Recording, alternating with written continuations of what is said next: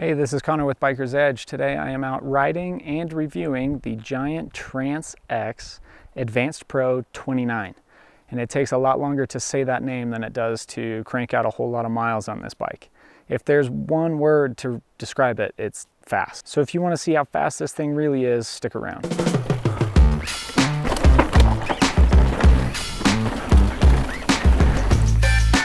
Oh, this is sick. Bike jump. Holy cow, look at these leads.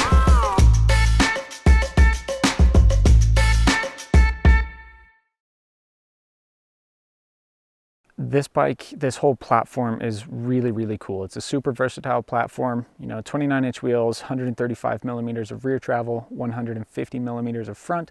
It's got very usable geometry. It's not extreme, although it's very long, it's just not extremely slack. It's in that very usable kind of, I don't know, I hate to call it conservative, but it's kind of conservative these days.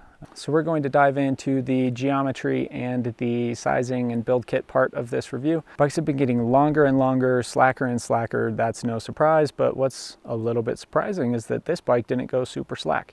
65.5 degree head tube with a 77.2 degree seat tube. That's in the low mode. It does go higher by 0.7 of a degree.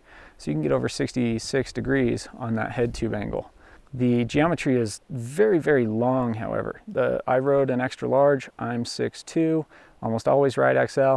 In this bike, I don't think I could go any bigger. If the extra large was 5 millimeters longer, I think I'd have to jump down to a large. The reach in the extra large is 510 millimeters in the low mode and 519 millimeters in the high mode, which is just super long.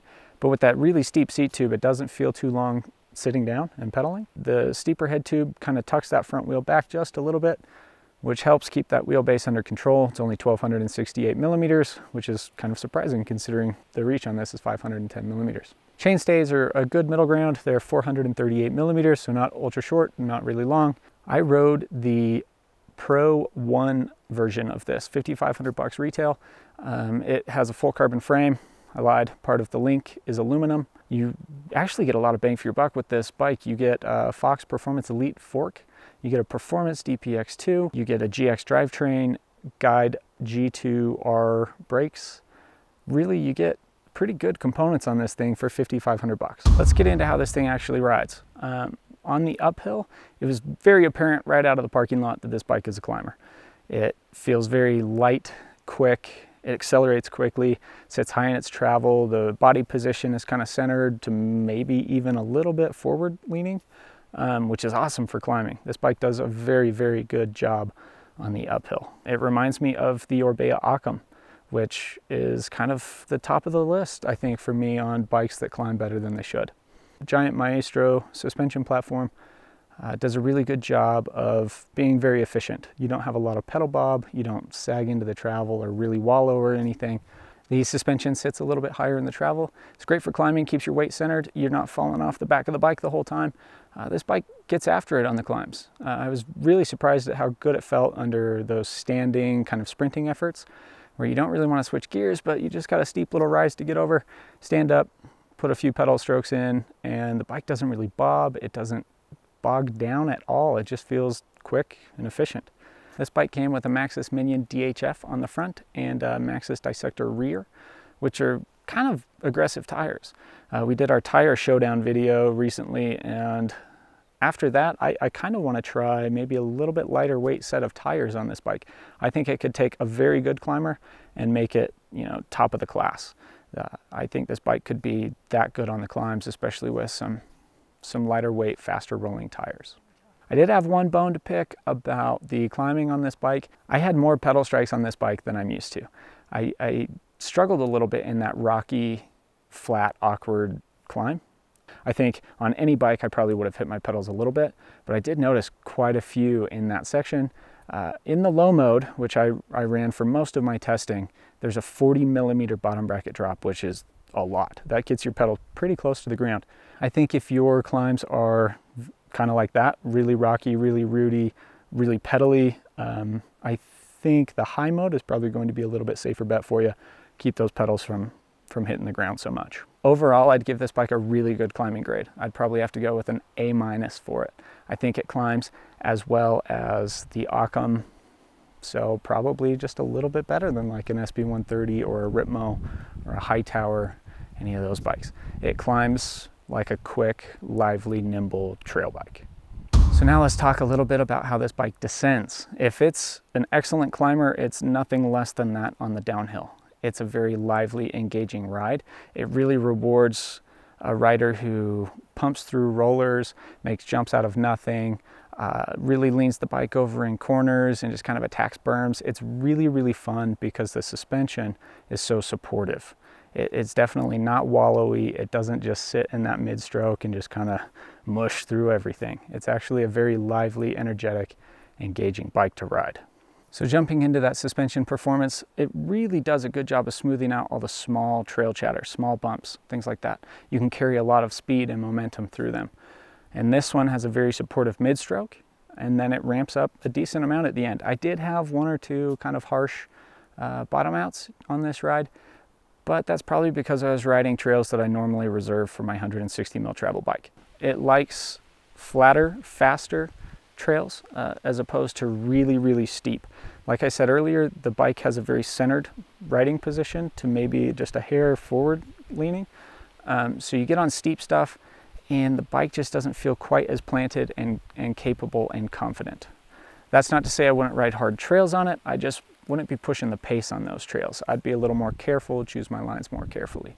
The Trance X reminds me a lot of the SB130 in that it's got that very firm, supportive suspension platform. It's all about going fast and being efficient. It's not the most plush, it's not overly mushy or gushy or anything. It's just very firm, very supported, and it helps you go fast. So I was a little bit surprised that the bike cornered as well as it did for being so long, for having a 510 millimeter reach. I think the star of the show there is the head tube angle. It keeps things from being too monster trucky or school bussy. You can get around a corner pretty quickly, even slower speed stuff. Again, you'll notice in the rocky downhill, there's some pretty tight, kind of awkward corners. The bike did just fine. I was able to get around those fine. I was able to get around tighter switchbacks just fine. There's really no issue with that. This thing jumps really, really well. I hit the first little roller, bunny hopped off of it, and sounded like an idiot because I said, this bike is really boingy. Whoa, that's boingy. This bike jumps really well. It's fun to pull up and make jumps out of nothing. You get a lot of return when you pump into the lip of a jump. There's a lot of energy in that suspension. It doesn't just wallow through and just rob all of your energy. You get a pretty good return, you get a lot of airtime, and it makes for a pretty fun bike to ride. So I ended up liking the Trance X on flowier, faster stuff than I did on steep, rough, chunky stuff. Because it's so rewarding to pump this bike through rollers, to make jumps out of nothing, those kinds of trails really highlight the strengths of the Trance X, as opposed to the really steep stuff or the really chunky stuff where you have to be a little more careful. You can't just let off the brakes and let it go. One bone to pick I have on the downhill is the dropper post just isn't long enough. I'm pretty tall and I'm like legs up to my armpits, so I want a really tall dropper post, and you know, this dropper post just isn't tall enough. Luckily, there is room. You could upgrade and put a longer dropper post in there, but it's a bit of a bummer that on a size extra large with a 510 mil reach, you get a short dropper post. Let's compare this to some other bikes. The Trance X is kind of like the Occam in that it falls into this weird limbo between trail and all mountain bikes. It's not really an all mountain bike. It doesn't descend like the Ripmo, the Hightower, the SB130. Those descend bigger and burlier than this bike. But it also doesn't descend like a Tallboy or a Ripley or a Spur or your kind of more traditional trail bikes. I think you could call the category like a long travel trail bike, where it rides light, but it has a little bit more travel to back you up in case things get really hairy. So I'd probably put it right there with wherever the Occam lives in the whole category of bikes. So who is this bike for? You know, it's super balanced, super versatile. It goes uphill as well as it goes downhill. I would do big days on it. I'd go climb 4,000 or 5,000 feet, do a 35, 40 mile ride on it, kind of like I'd use a cross-country bike. But then I'd also ride Captain Ahab on it, or Grafton Mesa. You know, you get those really chunky southern Utah trails. I'd happily go ride that on it. I think this is a very, very good bike for someone who can only have one and they like to climb, they like to descend, they don't really put an emphasis on one or the other. They just want a bike that does everything fairly well. I honestly thought the bike was going to be a little bit burlier than it was, and to see it taken just a step back to make it a little more versatile was pretty refreshing. I liked seeing that. It wasn't just any other all-mountain or kind of big, burly, descending focused bike. It was very cool to see this quick, lively, energetic climber that still descends very well.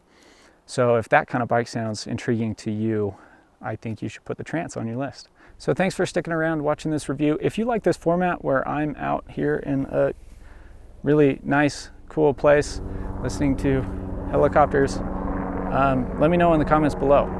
If you prefer this format,